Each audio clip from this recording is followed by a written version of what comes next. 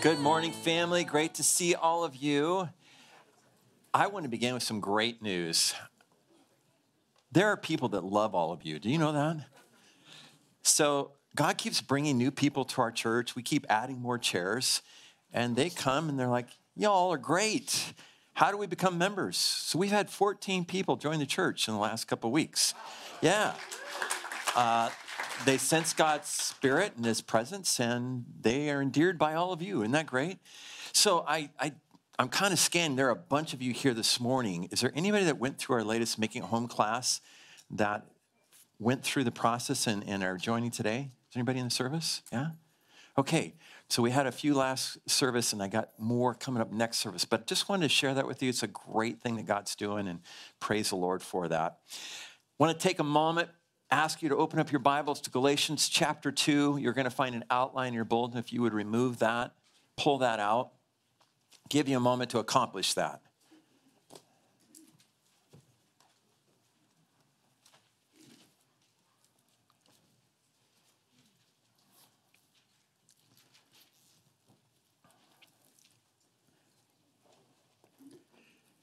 So I have a question for you. How do you personally protect yourself from the sun's rays? How many put on sunblock? 70? Do you put on 70? How many 50s do you have? Yeah, 50s. That's kind of the range. How many have a cool sombrero like this that you wear out? You got to be old to wear something like this. So when I go out to the beach or I'm on the bike or especially on weekends when I'm working the yard, I pull out the sombrero. And it does a great job, protects my face and my neck. But the problem is that it impairs my view and my vision. So I have a shed that I keep my tools and my lawnmower in, and the door going in is only 5 foot tall, and I am 6 foot tall. So when I have this hat on, I don't see, and I remind myself week after week as I'm getting the mower out to bend down low enough, and yet week after week, I bang my head and I get a headache. So last week, I thought, I'm going to be smarter than that, and I'm going to take my hat off before I get into the shed, and it worked fine. And then as I got ready to mow the lawn, I put it back on and hit my head again on a low-hanging pot. And I'm thinking, this is ridiculous. The thing that's supposed to protect me actually brings other injuries. What's the point of my illustration? I would say to you that many times when we are being criticized, we then go into self-protection mode. We cover up. We're trying to resist what's being said to us. And when we do that, we actually fail to protect ourselves and cause greater injury, not just to ourselves, but to others. Today, as we're studying this passage, we're going to see the Apostle Paul rebuking the Apostle Peter. And what's crazy is that it goes in writing, and it's now been here for 2,000 years. Can you imagine you doing something, and it gets put into Scripture for thousands upon thousands of people to read? Well, why am I sharing that with you? Because that's what happened in Peter's life, is that Peter lost sight of the gospel. He had a distorted view, and as a result, as you'll see, he's trying to protect himself from criticism. He actually not only caused injuries to himself, critical character flaws begin to show up, but he injures others. He even, as Paul says, leads Barnabas astray in the situation. And I emphasize that point because all of us have been guilty of this at one time or another. We may not always be conscious of that error, but many, many times we, trying to avoid being hurt or injured by criticism, we lose sight of the gospel of grace and problems result. We're going to be studying verses 11 to 18 of Galatians chapter 2. I want to begin by reading verses 11 to 14. And if you'll assist me, now that the air conditioning is working, would you please stand?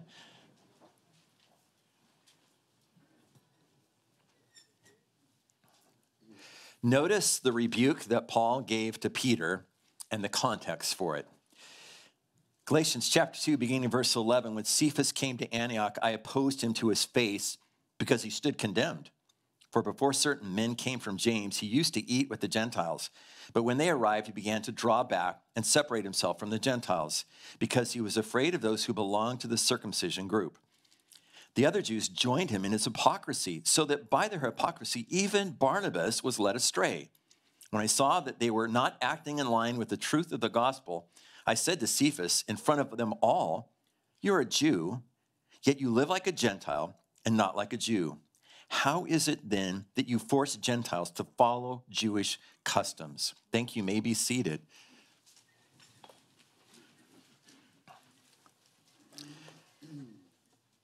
So in this immediate context, Paul has been defending the gospel throughout chapter 2. And he continues to come back to the idea that we are saved by grace through faith alone. But the gospel doesn't end at conversion. That the gospel of grace transcends all of life's circumstances.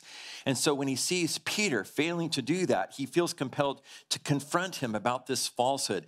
And as I've already alluded to, what's more troubling, and this can be the case for us, is that when we begin to veer from the gospel of grace, when our sight is being impaired, is that ultimately others get injured. Now, Barnabas is being influenced by Peter's example.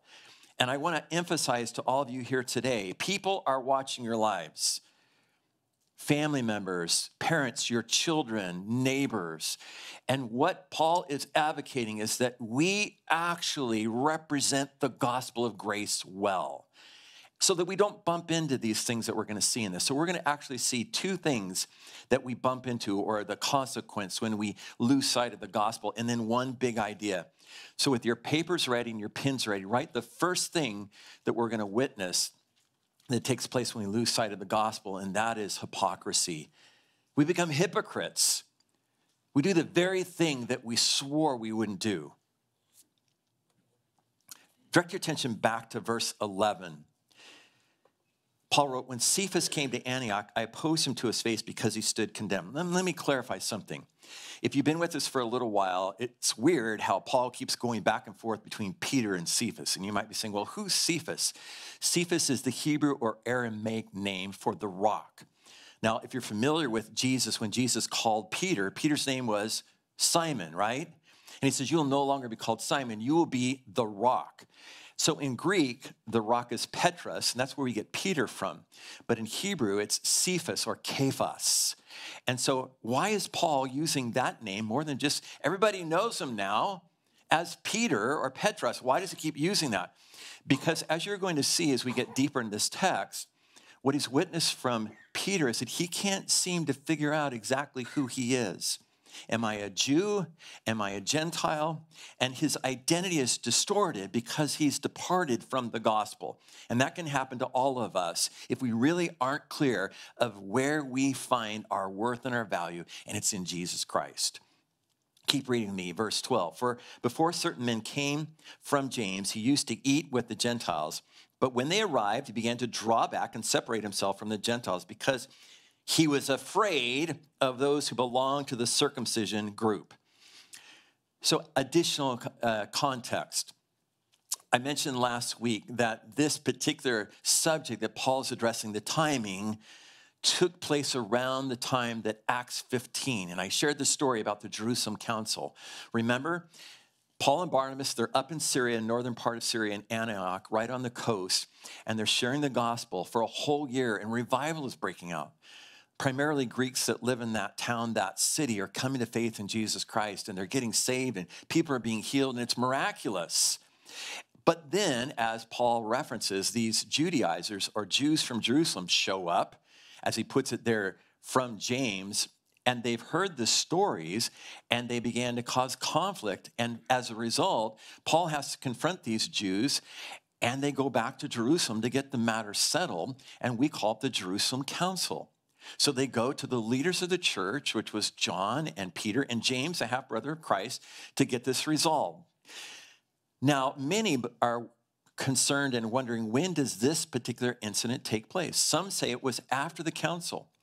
When Paul and Barnabas went back up to Antioch, Peter shows up. I tend to believe it was before that. And let me explain why, because it makes a lot more sense. As we know from Acts and Paul's own story, this great revival is happening. And more than likely, Peter heard about it and decided to travel up and spend time with them. And that's how this particular confrontation happened. The one that we see in Acts chapter 15, verse 1, where these individuals came, that's exactly what he's talking about then in verse 13, 12 and 13. Now, as I share that, this is how I believe, based upon what we see in Acts, it took place. Last Sunday, If you were here, you remember after the 9:30 service, we had this awesome barbecue for the parents and their kids. And after the service, I peeked out, and there were parents and their children chowing down on hot dogs, and the kids were excited because there were water slides, and there was this sweet fellowship that was going on all over the campus. I imagine that's exactly what was happening when Peter traveled to Antioch. He'd heard about the great things that are happening, and one of the things that you notice that Paul is upset about is that they would have these family meals, church meals, after every service, and Peter got to participate. So before his friends from Jerusalem showed up, there's Peter sitting down with all these Gentiles, having this awesome meal, probably eating hot dogs, no water slides, but probably hot dogs.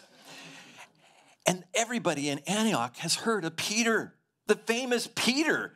He'd walked with Jesus, one of the three that was the closest, Mount of Transfiguration. Peter's having lunch and hot dogs with us. And I would suspect at different times, he began to share stories. I could just imagine the children sitting around on the ground, listening to Peter talking about what it was like to live and walk with Jesus for 3 years. I venture to say he probably told the story about how he met Jesus. It was that time, remember? He'd been fishing all night, didn't catch a single thing. Peter's now exhausted, and Jesus shows up on the shore, and he says, hey, take your net, throw it on the other side. Peter had to be going, you gotta be kidding me. I've been fishing all night long. 10 feet isn't gonna make a difference of how many fish I catch. And do you remember what happened? Peter obliges Jesus. He throws the net on the other side. The net is so filled, the boat begins to sink, and they have to call for help. Can you imagine the kids hearing that story for the first time, sitting on the ground? Their mouths had to be wide open going, that is so awesome. And Peter is having sweet fellowship until his friends from Jerusalem come. And when they show up, Paul says his whole attitude changed. Peter witnessed these individuals coming, and all of a sudden he's concerned about his reputation. And as a result, his faith begins to fade. I make this assertion, when your faith fades, your convictions fail. They're canceled. What do I mean by that? Let me go back to what I shared with you last week. This is the same guy, Peter, who earlier, through the inspiration and the vision of the Holy Spirit, goes to a man named Cornelius, a centurion, a Gentile, and watches the power of God move in a mighty way. And he realizes, he's affirmed again, that the net of salvation is open wide and that God cares about all nations, all people. And he is one that testified to this. And yet here he is sometime later denying that truth and being prejudiced and not sitting with the Gentiles that he had been for days and weeks earlier. How does that happen? How do you go from being a person who believes something to denying that belief? It's a failure to really drill down on the evidence and the truth of what God has shown you. And as a result, your convictions get canceled. You don't actually carry out what you believe. It happens all the time. Let me share a story that will lead us in. How could that happen to us, and how do we avoid it? The picture comes on the screen. 2 Fridays ago, Monica and I were blessed to have the young marrieds over to our house for a barbecue. And they were to arrive about 6. So a little before 6, I got the barbecue ready, put some tinfoil on the grate so that it wouldn't get messy, and I started putting hamburgers on. At first, there were 1 or 2 that showed up, and when they arrived, I turned around and greet them. But all of a sudden, about 10 after 6, 10 showed up. So I turned around, and I'm welcoming them and talking. And when I turn back around, there are 5 burgers on fire. And there's a flame that's like 5 feet going up. And I look, and there's a grease fire. And I'm thinking, oh, my goodness, I'm going to set the whole house on fire. And so I quickly got the 5 burgers and I put them into a tray, and I lifted the tinfoil that was on fire, put it on the ground, and stamped it out. And the crazy thing, when I turned around, nobody even noticed.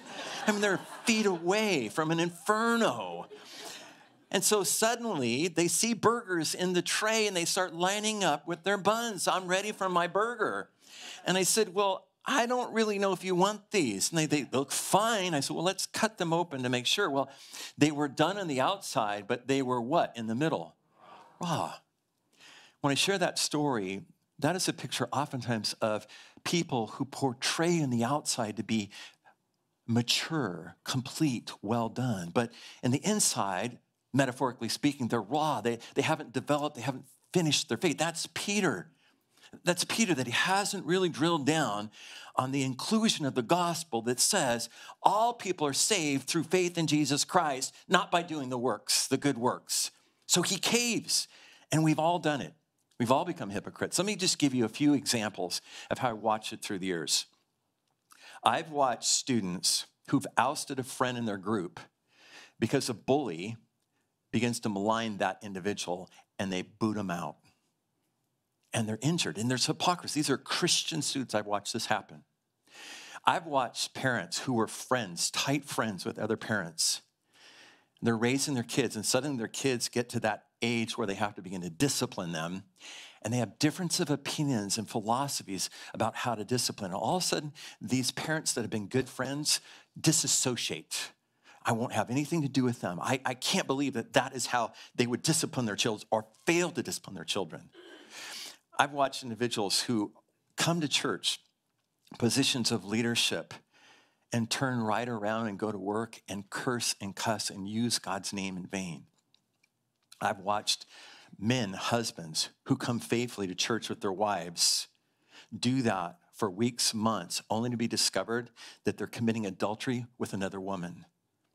Nobody around even notices. One last example. One was a heartbreaking one of an individual in middle school who began to become addicted to pornography that lasted for nearly 13 years.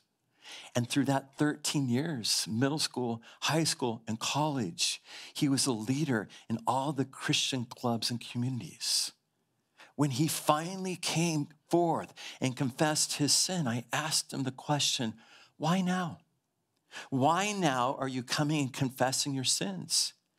Because he began to realize the truth of the gospel is that you cannot cleanse yourself in your own strength. He said, I promise God every time that I failed, I promise, I'll never do it again. And he said, for a while I would do well. And the next thing I know, I go right back to it. He understood what John taught in 1 John 1, where he said that we have to bring ourselves into the light. We have to come clean first and foremost to God. John said, if you deny your sins, you live in darkness and the truth is not in you. But if you confess your sins, he is faithful and just to forgive you of your sins and cleanse you from all unrighteousness. Hypocrisy happens. We've all done it when we have somehow thought that we could live the Christian life in our own strength. And so Peter had failed to do this. He was living a life that on the outside looked mature and complete. He'd walked with Jesus, but now his convictions crumbled, just like the young man that I described. Here's the scripture that speaks to this issue that will lead us to our action. As it comes on the screen, it's from Hebrews chapter 5, verse 14. Would you read it out loud with me? Let's say it together. But solid food is for the mature, who by constant use have trained themselves to distinguish good from evil.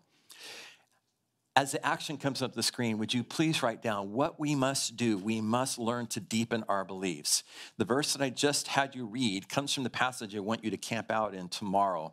I want you to write down 3 things that accompany that, and then I want to give you a context of how we can live this out and avoid hypocrisy. Please write down the word perceive, process, and practice. Perceive, process, and practice.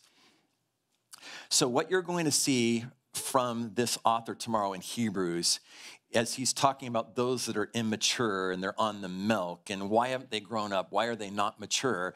What you'll see in the larger context is that they fail to really look intently into the word of God and perceive truth. Did you hear me on that? Look up for just a moment. I just want to make sure that all of you are tracking with me.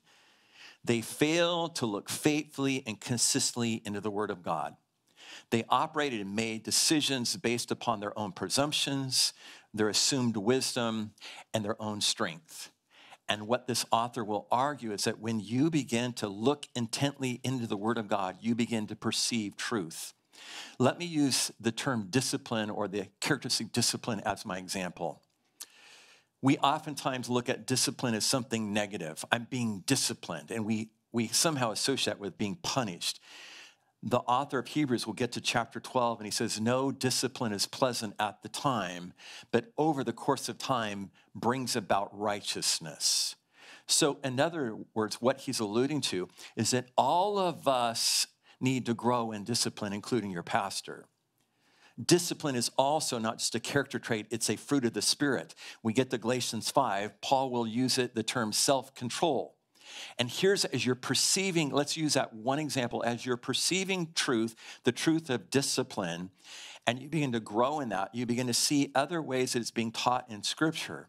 And one of the things you begin to discover is that, wow, as James talks about in James chapter 3, that no one can control their tongue, they need the help from God. Discipline helps you to start controlling your tongue. Discipline helps you to be a better listener.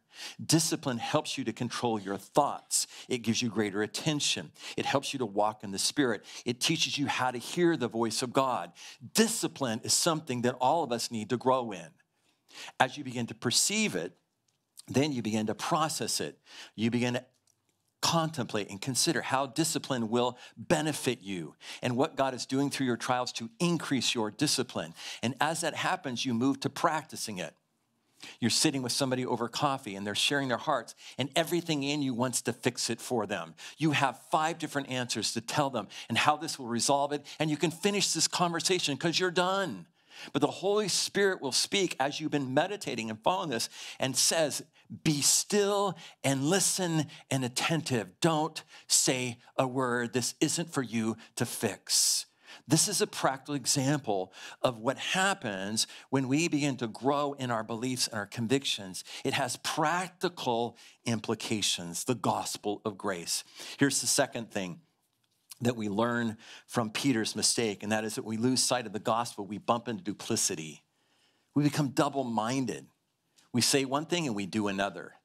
It's confusing. It causes conflict. It brings hurt and injury. We've all done it, and Peter as well. Look at verse 14. Paul goes on to say, when I saw that they were not acting in line, pay attention to that one thing, not acting in line with the truth of the gospel, I said to Cephas in front of them all, you are a Jew, yet you live like a Gentile and not like a Jew. How is it then that you force Gentiles to follow Jewish customs? My brother-in-law is a police officer in Orange County. Back in the day when he was on patrol, particularly at nights, he said the most common arrest that they would make every week was DUIs. And so his practice was that he would be in neighborhoods near bars at 2 a.m. when they would close. And he would watch the people driving around, and he'd follow those who were driving erratically. And he would pull them over, and he would take them through a sobriety test. There was a variety of different things. But one of the things that was consistent that he would do is called the walk and turn. And so part of the exercise to find out if they were sober is could they listen to the instructions and actually follow them, but carry them out. And so the driver then was asked to then stand and walk a line, heel to toe. They're to do 9 steps in a straight line. And when they reached the 9th, they're to turn around, do the same thing, and walk back. And what he said is that first they would struggle with the instructions, but then they couldn't walk a straight line. They couldn't follow that and stay forward. That image that you have of someone stumbling and falling around is the idea that Paul had when he used that phrase, not acting in line. Orthopodeo is the Greek word that's used there. And literally this is what it means, not straight footing towards the gospel. Did you get that? Not straight footing towards the gospel. Peter's stumbling around as his Jewish friends come from Jerusalem and they begin to say, were you eating with them? I mean, that guy over there, it's not even circumcised. That person over there, they're eating hot dogs, and they're not kosher hot dogs I'm talking about. And all of a sudden, Peter is stumbling around in his beliefs and his convictions. He's not walking straight-footed towards the gospel. And so all of a sudden, he's double-minded. As we see that taking place, all of us at different times have made that mistake. Look at how Paul goes on to give the summary of what he's observed. Verse 15, we who are Jews by birth and not sinful Gentiles know that a person is not justified by the works of law, but by faith in Jesus Christ. Stop right there for a moment. What is Paul talking about? We're not sinful Gentiles. What he's saying is he's talking about Peter. He's saying, Peter and I should know better. We were born Jews. We were raised in the old covenant system. We know exactly what the writer meant in Hebrews when he said that the blood of bulls can never take away guilt. We watched thousands upon thousands upon thousands of lambs being slaughtered, and we never felt any better. We never felt closer to God, and we never felt like our sins had been paid for. And he says, we, of all people, should know better. Because when Jesus Christ came and the perfect sacrificial lamb died on the cross, and he said, salvation is grace is through me, all of a sudden our sins are not just covered, they've been paid for, taken away, removed as far as the east is from the west. And at that point, we have the privilege to come literally in the presence of God. Paul says, Peter, how could you make that mistake? Why would we want to go back living a way that never brought blessing and freedom in life? Now, as I share that, let me finish his comment and bring it back to us. Still in the middle of that verse, he picks up, know that a person is not justified by the works of the law, but by faith in Jesus Christ. So we too, Peter, we too have put our faith in Christ Jesus, that we may be justified by faith in Christ and not by the works of law, because by the works of law, no one will be, help me, Cornerstone family, justified, forgiven, redeemed, healed.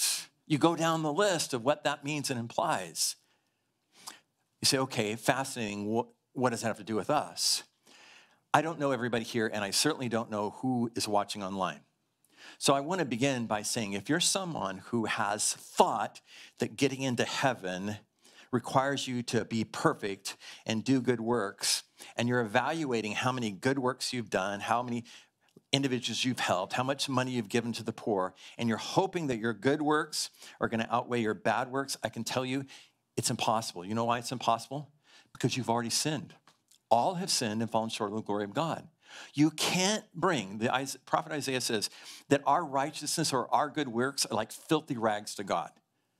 We're bringing our little human puny efforts to a perfect and holy and eternal God and say, like that?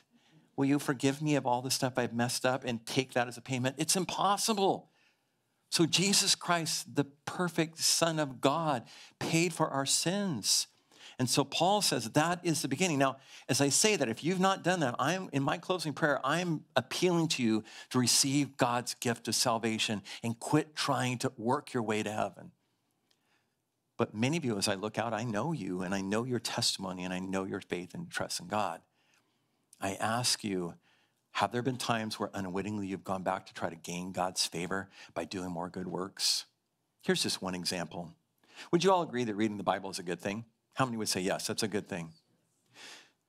Have there been times in the past, maybe even the present, where you start reading the Bible because you know you should, and part of you thinks that this will kind of gain favor with God? And so you read, and 15 minutes later, you can't remember anything that you read.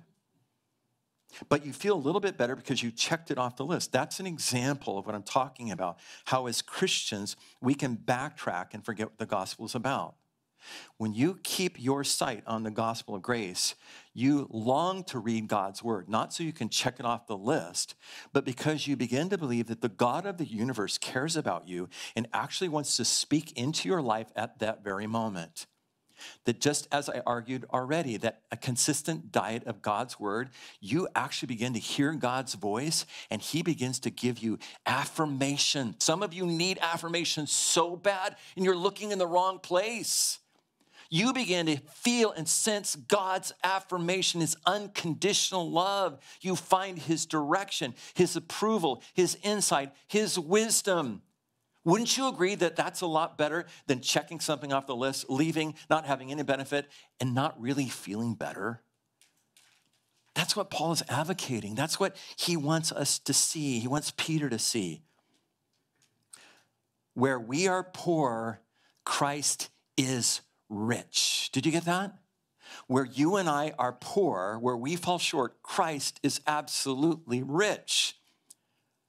Parents, do you ever feel like you kind of fall short? Don't raise your hand. Ever lose your temper? Ever get frustrated at your children? Ever have conflict in your marriages? Ever singles feel lonely and desperate and think, I would do anything to finish this loneliness? Where we are poor, Christ is rich. Wherever we fall short, wherever we need God's grace, the promise is you can come to him and he will meet your need and fill you up. He'll help make up the difference. So here's what we need to do. We need to learn to make up our mind. On Wednesday, I want you then to reflect on this passage in Romans chapter 8, Romans 8, 5 through 8. What you're going to see is that this passage that Paul wrote in Romans is going to parallel where we're going in Galatians.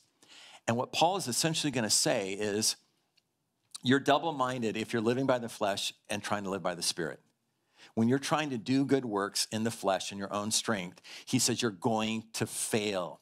And he says if you are then in bondage to your flesh, an example is from the examples that I shared earlier. If you're addicted to something, if you can't control your tongue, if you're doing everything in your own effort, he says you're giving into pleasure, you're not saying no. It's evidence that you're living a Christian life in your flesh and you cannot please God.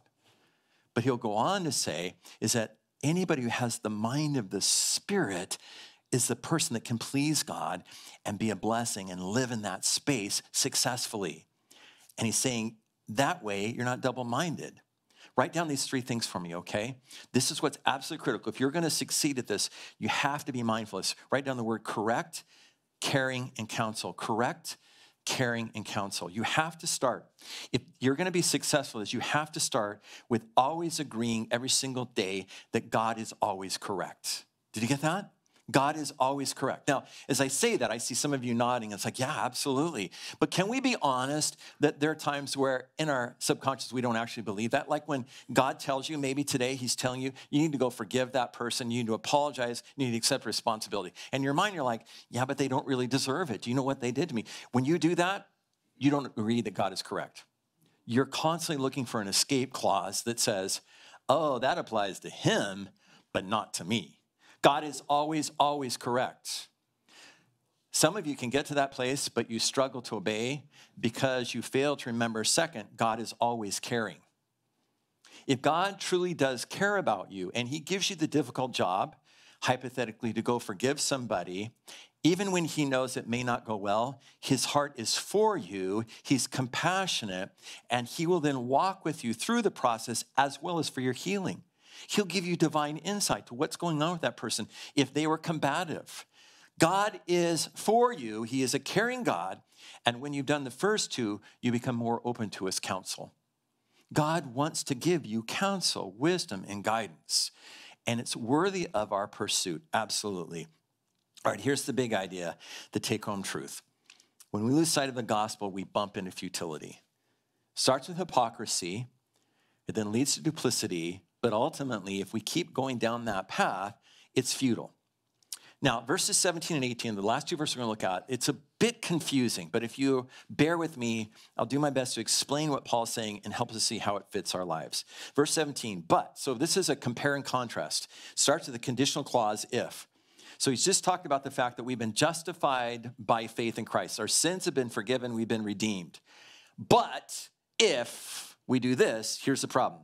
But if in seeking to be justified in Christ, we Jews find ourselves also among the sinners, doesn't that mean that Christ promotes sin? What is he saying? Essentially what he's declaring, still referencing Peter, is if we actually agree with these Judaizers that have come up from Jerusalem and that, yes, we need to put our faith in Christ, but that's not enough. We still have to follow all the law and do our best to please God this way. He says, if we agree with that, when Jesus Christ himself said that I am the way, the truth, and life, no man comes to the Father but through me. Salvation comes through faith and grace alone. If Jesus himself said that, and Jesus is saying that's how we find salvation, isn't Jesus actually saying that if we don't obey the law, we're to sin? If this is a true statement, the Jews say that not obeying the law is that we're sinners, isn't Jesus then promoting sin and saying it doesn't really matter, just keep on sinning? Look at what Paul's response to his rhetorical question is. Absolutely not. Absolutely not. That's not what Jesus teaches. And he says, he makes this statement because everybody knows that. It's understood. His closing comment, verse 18, if I rebuild what I destroyed, then I really would be a lawbreaker. In other words, if I went back to thinking that that was actually a true statement, I went back to living that way, I'm actually disobeying Christ and I'm breaking his law. His law is you obey all the commandments by doing one main thing, loving the Lord your God with all your heart, soul, and mind. And number two, love your neighbor as yourself.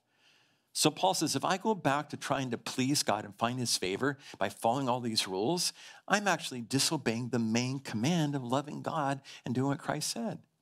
He says, so we have to come back then to the center of what the gospel teaches us, that this is how we live. So I want to finish with one brief illustration that will take us to the action.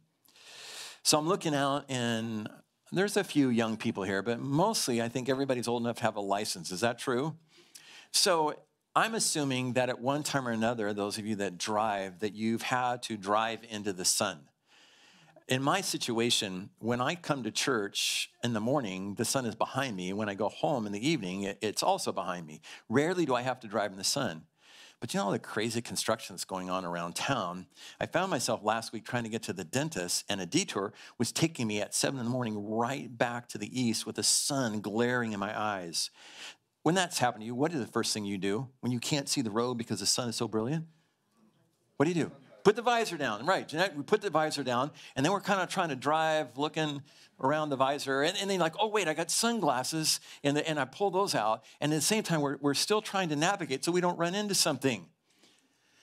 I would say that for you and I, that our solution is to drive to the sun. That we're always be heading in the direction towards the sun, capital S.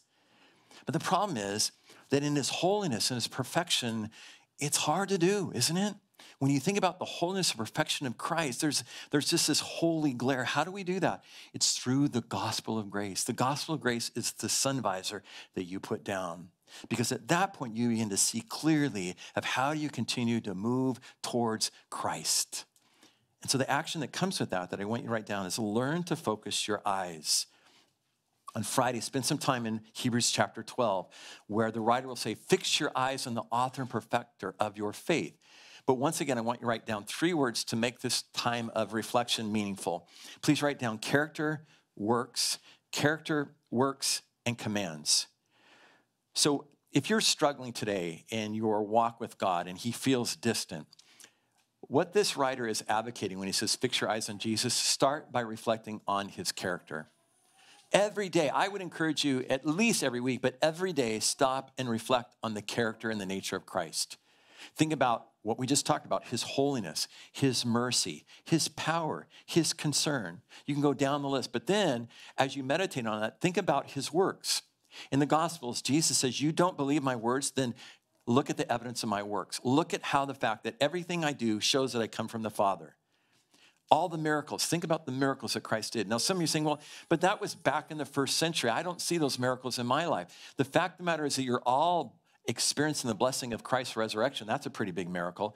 But the fact that God is still at work, and he's at work in your life, if you really stop and look at it, you'll see that he is constantly intervening, speaking, and acting on your behalf. But last, make sure that you're giving space to think about his commands. Going all the way back to when I started, is if God is good and he's caring and he gives you command, then in the power of the Spirit, obey those commands. If you're not obeying Christ's commands, it's a downward spiral. You're going to keep going back to the same thing that he's telling you to do, and you'll continue to be frustrated and disappointed in that. So look at his commands, look intently at it, and follow them. Would you please bow your heads and close your eyes?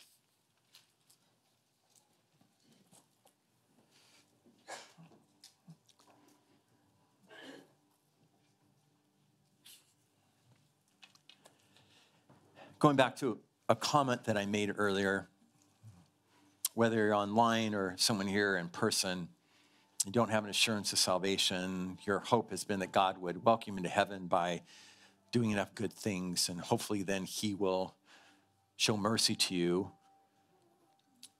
But you understand that nobody's going to be good enough to get to heaven, and that's the whole point of Jesus coming. And so today, you're willing, as much as you understand, to say, I will put my faith in Christ Jesus. I will trust him for my salvation and what he did.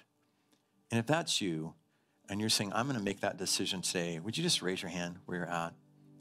Heads are bowed and eyes are closed. Is there anyone here today that would say, I'm going to trust the Lord, Jesus Christ, for my salvation and going to heaven? Amen. I see that. Praise God. Are there others?